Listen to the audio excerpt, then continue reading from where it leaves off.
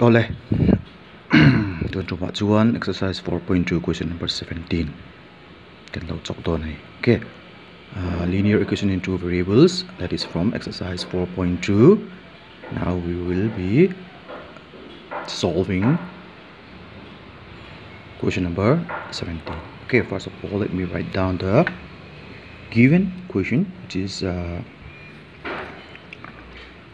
4 by x plus 5y, which is equal to 7.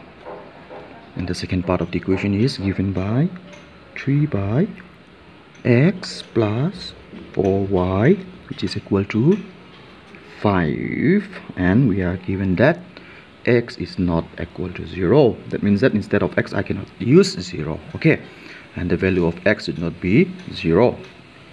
So let's do the calculation here. First of all, I have to rearrange the first equation, which is 4 by x plus 5y is equal to 7. Because here I have a fraction here, so I don't want any fraction here, so I have to make some change. It's okay. So I have a fraction here and I have another fraction here because there is 1.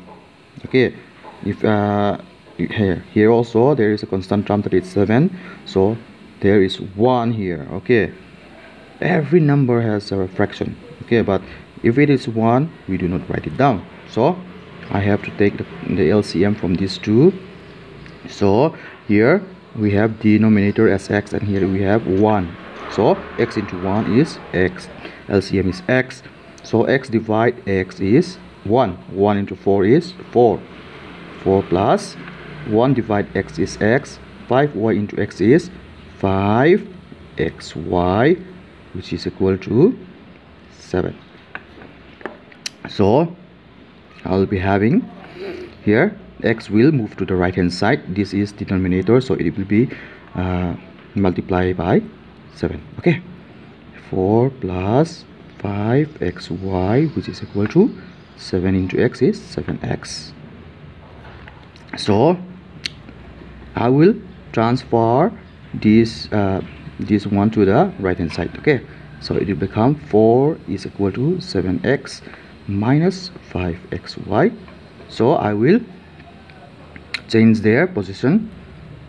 Left hand side will move to right hand side and right hand side will move to the left hand side, so I do not need to make any change. Okay, if I change both the right hand side and left hand side, so this will become our equation 1. So similarly for the second part of the equation, which is 3 by x plus 4y equal to 5. Similarly, I will have to take the LCM. LCM is x, 3 plus 4xy, which is equal to 5. I hope you understand what I have done before. Simple, it is simply as before. Okay, so I have to move x to the right hand side, so I will be having 3 plus 4xy equal to 5x. Similarly, I will transfer 4xy to the right hand side, so 3 will be here alone because I want a constant term to be alone. 5x minus 4xy, which is equal to 5x minus 4xy equal to 3. This will be our equation 2. Okay, now as we can see here, I have equation 1 and 2. They are both linear equation, so I have x at the first place and then xy is the second place. Okay, so my next mission is I want to make the xy, okay, both xy to be the same. So here I have 5xy, here I have 4xy. That means that to make these two same or similar, I have to cross multiply it with the coefficient, Here I have 4 as coefficient, so it will multiply equation 1 by 4. So equation 1 has 5 as the coefficient of xy, so equation 2 will be multiplied by 5. Simple as that. So my next step is multiplying equation 1 by 4 and equation 2 by 5. We get, so if I multiply equation 1 by 4, 7 4s are 28, 5 4s are 20, 4 4s are 16. So my new equation will become 4 7s are 28x minus 5 4s are 20xy, which is equal to 4 4s are 16. This will be my new equation. Then I will mark it as equation 3.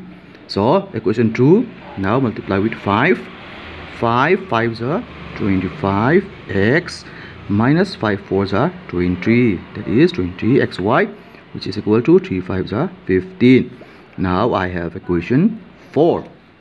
So by looking at equation 3 and 4, I have similar xy here, 20xy 20xy. So if I use addition here, because both have similar sign, if I use addition here, this will become minus 40xy. I don't want that. Okay, I want to make this 0, okay, to cancel each other. So to cancel each other, this has to be positive. Okay, minus and positive cancel each other. Okay, that means that I have to use subtraction. Okay, subtracting equation 4 from 3, we get, so if I subtract equation 4 from equation 3, so it will become 28x minus 20xy equal to 16, 25x minus 20xy equal to 15. Then the sign will change, plus minus. So 28 minus 25 is 3x. 20xy plus 20xy is 0, which is equal to 16 minus 5 is 15 is 1.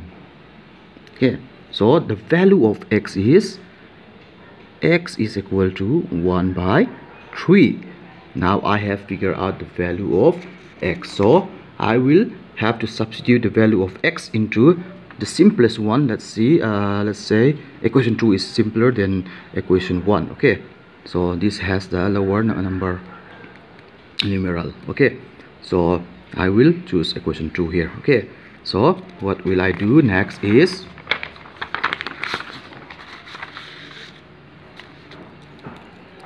substituting